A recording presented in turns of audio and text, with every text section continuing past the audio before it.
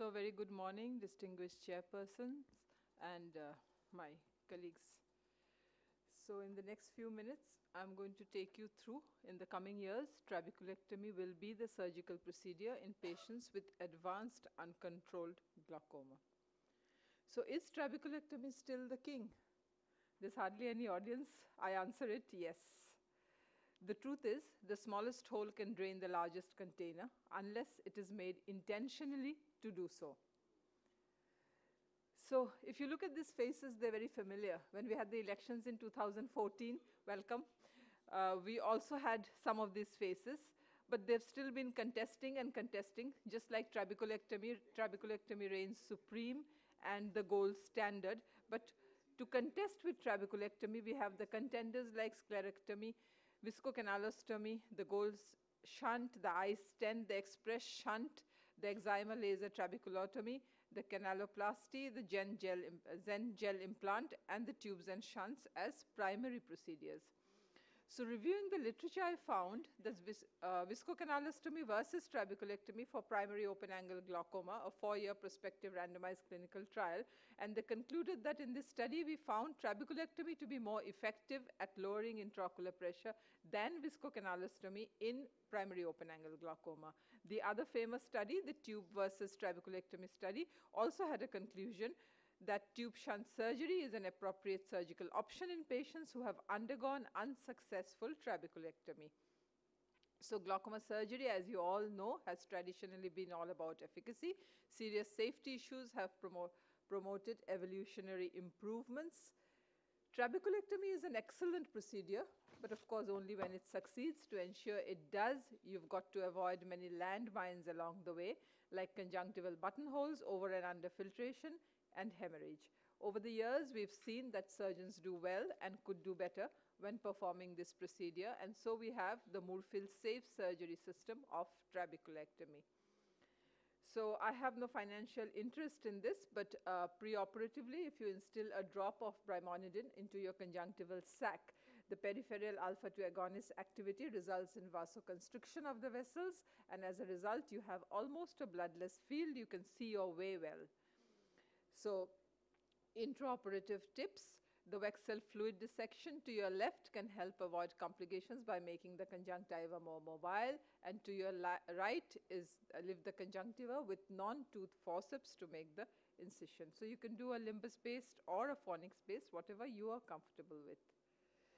So this is a conjunctival separator, which I have designed. Its mitomycin C is applied in a wide pocket under the conjunctiva at a concentration of 0.2 or 0.5, whichever one you think is right for your particular patient.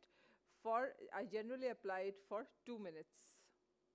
And then, of course, it is taken out and profusely washed.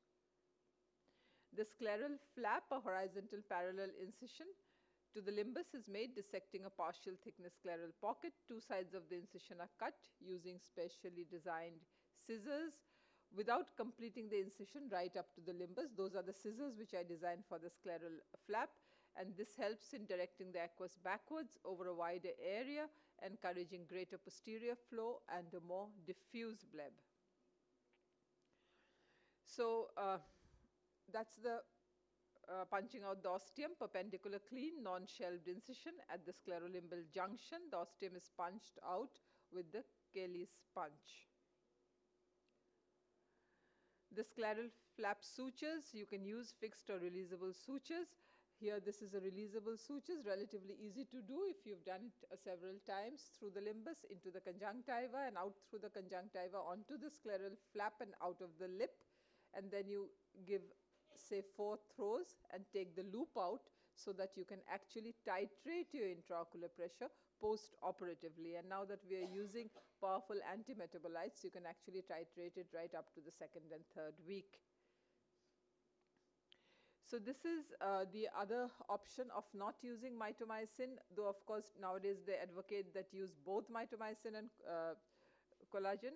But then Ologen is something which it's relatively simple to use. So you just finish your trabeculectomy. This is an old surgery of mine, so it has a triangular flap, and you just put the Ologen and close your conjunctiva as you normally would.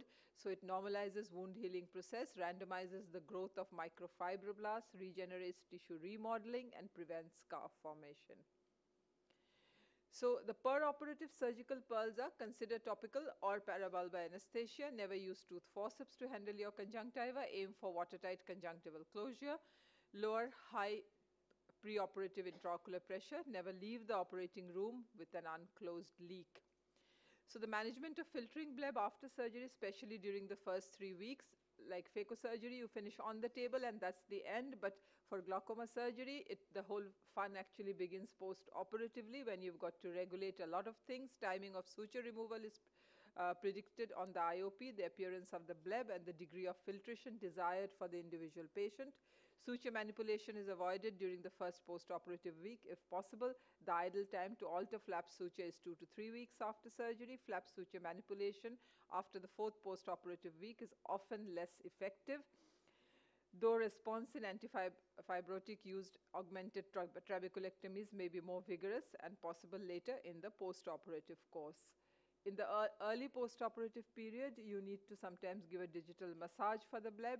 Laser suturolysis and releasable sutures are useful techniques, but always handle one suture at a time or you could cause hypotony. Early recognition of signs of scarring and appropriate treatment improves the rate of success of trabeculectomy. Always try conservative treatment with encapsulated blebs. An aqueous misdirection is a difficult complication to manage. The best approach is to prevent the initiating factor, that is in high-risk eyes, and common cause of serochoroidal detachment is a conjunctival wound leak. Identification of the primary cause and appropriate treatment should be the first step in the management. The late post-operative complications, early post-operative hypotony leads to chronic hypotony. So avoid low IOP right in the beginning, especially in eyes treated with antimetabolites. Patient education is important to minimize the risk of bleb leak. Failure of the bleb can occur at any time following surgery, so post-operative follow-up is a must for all patients. Tear film disturbances occur often, so you need to give your patients artificial tears, and immediate and aggressive treatment of bleb infection can actually salvage the eye. So here we have the intraoperative and the post-operative complications. I've already spoken to you about them, so I would not go into details anymore. So trabeculectomy still remains the gold standard as the initial surgery for glaucoma. Technical modifications to the trabeculectomy combined with the use of powerful antimetabolites enable the surgeon to have a greater control of both the operation and the post-operative period. The safer surgery systems development is based on the need to improve consistency. Trabeculectomy with MMC is a complex operation requiring high degree of manual dexterity and extensive glaucoma experience. And I encourage those of you who do glaucoma surgery to regard trabeculectomy as the surgical treatment of choice for initial surgical treatment. Thank you very much for your